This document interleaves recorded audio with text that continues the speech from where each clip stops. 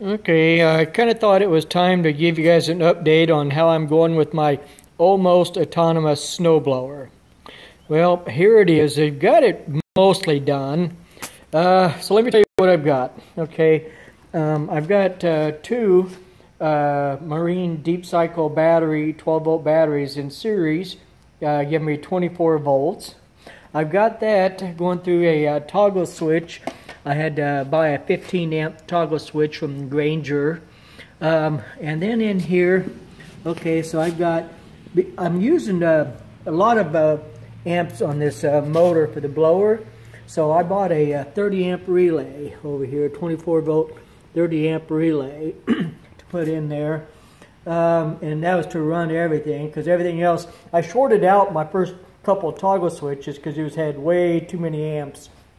So anyway, then I've got over here a Sabertooth 225 motor controller, dual motor controller.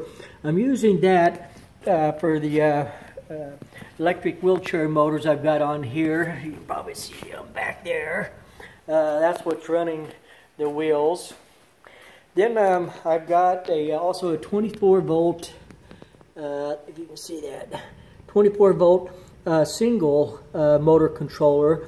That's running the heavy duty 10 amp lineal actuator right here that turns the front of the snowblower to one direction or the other. And that works pretty cool. And then of course the front of it is just a regular snowblower. I found one that I tore apart, cleaned up, and the base is there, and then I got this. I built the center here so that it can pivot, and of course turn with that lineal actuator that I've got in there. To pull this, I had the AR610 receiver right there with the antenna, and I have the Spectrum DXE transmitter, which works pretty good. So, you know, and that's what it is, and it does work. Let me fire this up here, show you some pretty little lights on there. Nothing's smoking, so that's always a good thing. And oh, let's see here. Okay, well, will it go? Woo.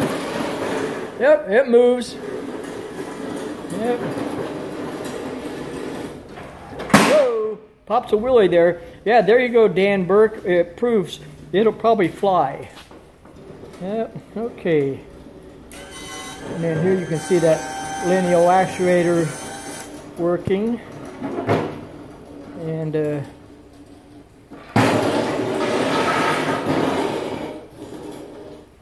yep. Woo, it turns pretty fast there, doesn't it? That's probably not good on the batteries and everything, but anyway, so you can see what it's doing, and I'll keep you updated as much as I can. Talk to you later. Bye.